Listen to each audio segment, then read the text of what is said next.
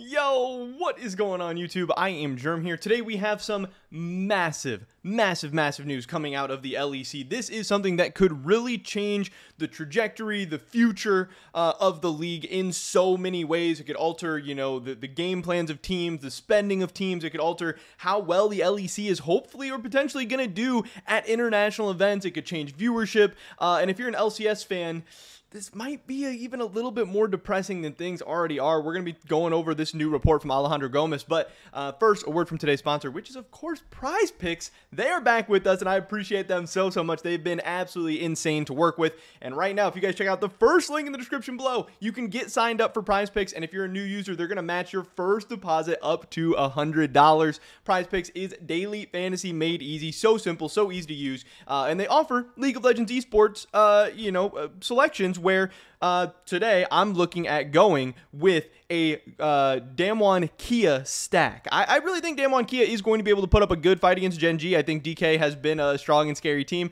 and it's always hard for me to pick against Showmaker and Canyon. So I'm going more than 7.5 kills in the first 3 games for Showmaker. I really think that's like a steal. And then I'm going over or more than 9.5 kills for Dak Dam in the first 3 games of this series as well. Hopefully DK can show out. But if you guys want to make some picks for your own, like I said, check out the first link in the description below. Get signed up for Prize Picks. It helps support me, my channel, and my content. Thank you so much to them. With that being said, let's get right into this. So here it is, the absolute banger. Alejandro Gomez dropped this tweet, and even Wooloo said J Sui Finito or J Soy Finito, which I think means like I am finished or something like that. Like I think Wooloo was really hoping to get this story out. Wooloo had tweeted this morning that he had like a big he had tweeted I think the night before that he had a big LEC report or news or whatever coming today. I know that Wooloo and Alejandro are friends or like friendly rivals or whatever at this point, especially since they used to work together. Now they don't, but these two guys are, really killing the game. It's been so cool to watch Alejandro grow. He's up to 32,000 followers on Twitter now. He's doing an amazing job. But what he tweeted out was this: sources, LEC will change its format for 2023. And we had known that there were potentially some rumored changes to the formats of the LEC in 2023 because I think Jankos had like leaked a little bit of stuff before. Somebody sent me a Twitch clip of Jankos being like, hey, I can't talk about it just yet, but the 2023 LEC is going to be like the most fun, the most exciting ever. So then people started getting hyped. People started getting excited. But here is some of the changes. We'll dive into the article in a second. Alejandro says there will be 3 splits and a grand final, which I love, and we'll talk about why. The first 3 weeks will be the regular season, all going to be super weeks, which I think means 3 days of games and a lot of games. That's going to be awesome, especially if they do like Friday, Saturday, Sunday with the LCS potentially moving to Wednesday and Thursday. Like then it could be cool if we get 5 days straight of League of Legends, but also the LEC won't have the LCS to compete with at all, and they can just dominate Friday, Saturday, and Sunday, which is obviously the most valuable days, the most valuable times, and the time where viewership is going to be the biggest. So that's awesome for the LEC. And then 8 best teams will face each other in a GSL format tournament. Now, me in the United States, I don't really know what GSL is. This didn't really make sense to me. I know a lot of Americans didn't really know what this meant. To my understanding, and hopefully the article talks about this a little bit more, that this is a Swiss format. And again, in the United States, we don't really use Swiss for pretty much anything, but I'm actually a big fan of Swiss. I think Swiss is a really good format, and I've been saying, and I know Mark Z has talked about how like MSI and World should potentially incorporate some Swiss formats and stuff like that. But if you don't know what Swiss is, we can talk about that a little bit in the future. And then he says the top 4 will advance to the playoffs. So I think this sounds absolutely awesome. Now, first, I love the idea of having 3 splits because that means shorter bursts of the, meaningful games and less longer drawn out splits. A big problem with both the LEC and the LCS right now is that the regular seasons are too long and too boring, and meaningless games are spread out for too much of the time. We have the regular season that's like 2.5, 3 months, whatever. And then it all gets down to like the playoffs where they play as many games in the playoffs as they do the whole regular season, if not more. And those games are way more fun, way more exciting, way more meaningful. And we're just like dragging out the regular seasons for no reason. But if we condense that down, then we get more games that are going to matter more. And you're kind of starting over the competition cycle, which is really good. Cutting out the boring, long, drawn out times, which is what League of Legends esports needs to do. You know, we have like 1.5 big international events every year, and then in between we have so many meaningless regular season games and so few meaningful like playoff games and stuff like that and tournament matches. So I think that's awesome. And then again, I love the first 3 weeks being super weeks. Getting everything done in 3 weeks is awesome. I love the idea of Swift. So in this article, here's what he has to say. According to sources close to Blix, the LEC format will change drastically. They'll have 3 splits instead of 2, as we are used to in the competition. First split will start around January 20th, and each split will have 3 weeks of regular season, where each week will be played in 3 days. It is very likely that it'll be Friday, Saturday, and Sunday. At the end of the 3-week regular season, the 8 best teams will advance to a GSL elimination format. The 2 eliminated teams will finish their split without playing GSL format tournament. So again, top 8 move on, top 2 are done. This phase of the split will last 2 weeks in the first 2 splits and a little bit more in the third split. The games of this tournament will be best of 3. So we are also getting best of 3s incorporated into this.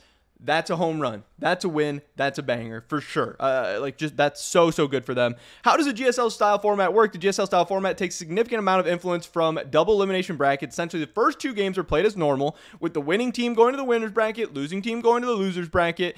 Teams competing in a GSL style group have 3 attempts to qualify out of the group, pick up 2 wins, and you progress in the tournament, lose twice, and you suffer elimination. So here's how it works. You know, every team 0-0, and there'll be 4 games. There'll be 8 teams. Everybody plays everybody. If you win, you go up. If you lose, you go down.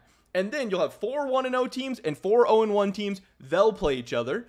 And then the winners, again, will go up.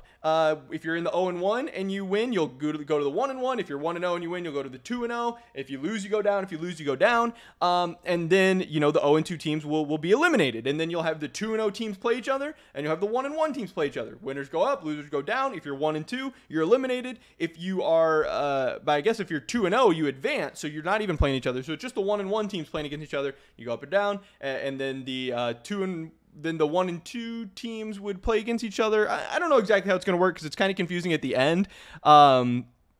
Because if you have 2 losses, I think you're eliminated. So I don't understand how the 1 and 2 teams. So I don't know exactly how it's going to work. But I mean, that's the gist of it. That like you're constantly playing teams with the same record as you. Winners are going up, losers are going down. And it makes for it, like, theoretically, it makes for close, exciting, compelling matches, because you should be constantly playing teams of similar strength as you. And it really is a good format for the best teams advancing. It can be matchup dependent at times, but I think it's going to be fun and exciting.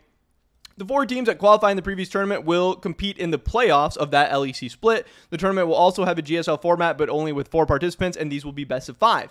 This is also really cool. This is going to be best of 3, apparently. Lastly, we have the LEC finals, which will be played around August of 2023. In these finals, the 6 best teams of the LEC will qualify and will compete with a similar format to the one used in the LCS 2022 spring playoffs.